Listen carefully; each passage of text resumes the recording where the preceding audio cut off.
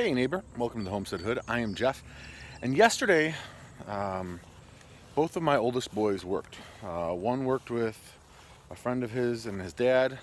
I think they were putting in a fence, and Cowboy went over to my parents' house. They took the trailer over there, and they filled up this entire trailer with branches from their backyard, mostly from an os tree or os trees, if you guys know what those are. They're like hybrid willows that grow super fast and are super dirty.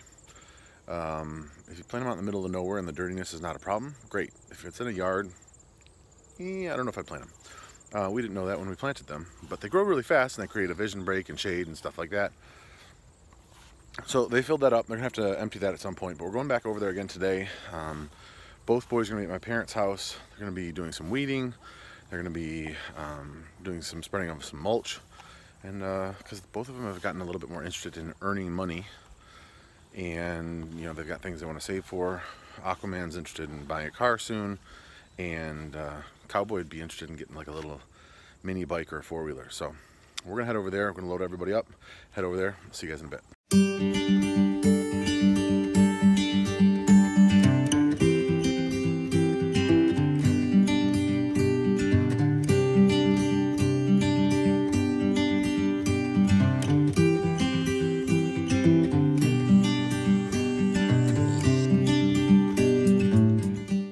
So this is what they're gonna be doing. They're moving this mulch. They're gonna be putting it all over the yard. Hey, I'm doing it. You're helping a little bit now. This is actually, we brought this over.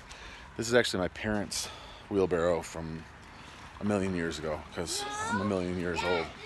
This one right here is mine. I've got another one this size that's black and metal. This is a plastic tub one. Works pretty well. If you guys have never done mulch yourself before, flat shovels and big shovels work. So I got this one in an auction. It's kind of like a coal shovel type.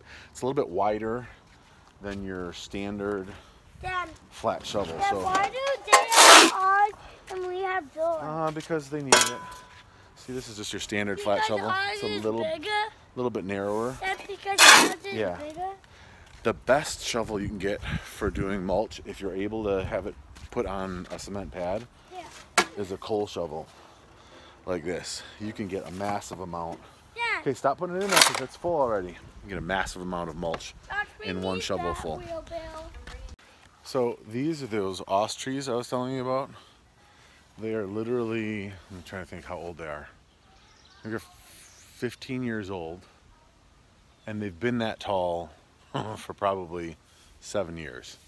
And you can see they tend to have a lot more branches. My dad has limbed them up more so that they're more tree form, but they can be more of a windbreak. I know like some farmers put them all along their field as a windbreak. So what we had done is we pushed the trailer back here yesterday because we didn't want to drive it back here. So we just pushed it back here. They loaded all the branches into here. Then we pushed it back.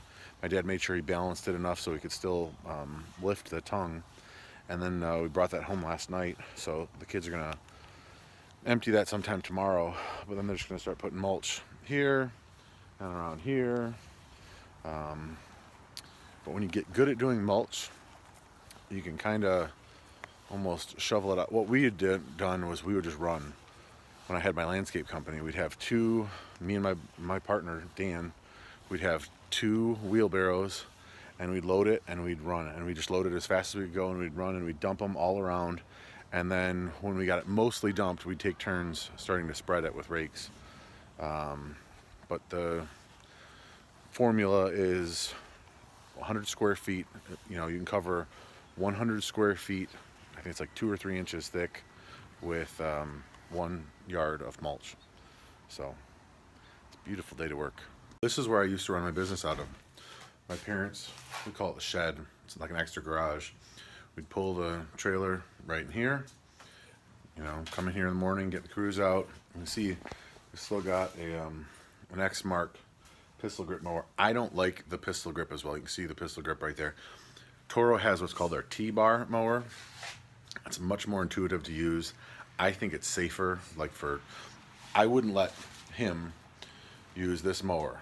I let him use our commercial Toro mower because I think it's a lot safer. So this is where the empire began.